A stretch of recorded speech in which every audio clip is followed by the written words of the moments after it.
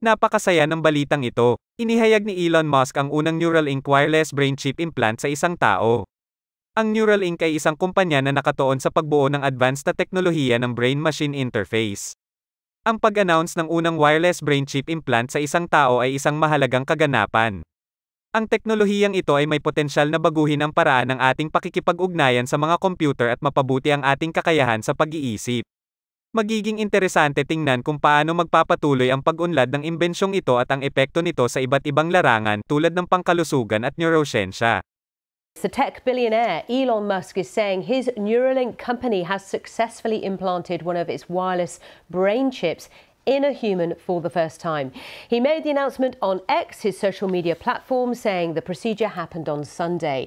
He says the subject is recovering well and that initial results show a promising neuron spike detection.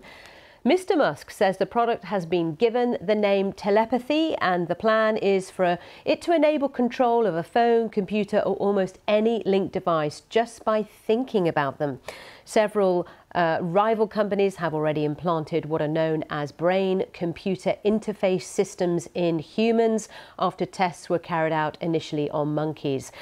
With more, here's our North America correspondent Peter Bowes.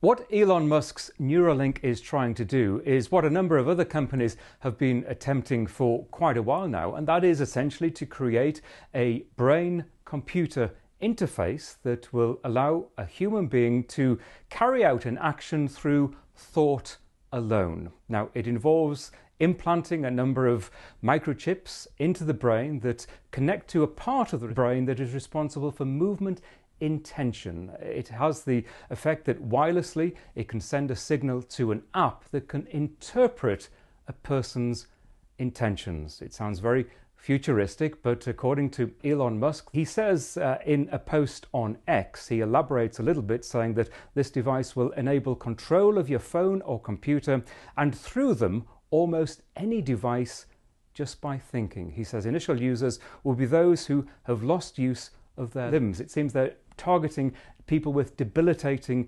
neurological conditions. Now, it should be stressed that this study is in the early stages. His company was given the go-ahead only last year by US regulators to carry out this human trial, which is in the safety assessment stages. And clearly there is a lot to assess over the following months and years, question mark over whether this device will still be operating as it is designed after 3 months, 6 months, possibly a few years, and the results will be scrutinized very closely. So with that in mind, realistically and practically, it could be several years, if indeed it is shown to be successful, before this kind of thing is available on a wide scale.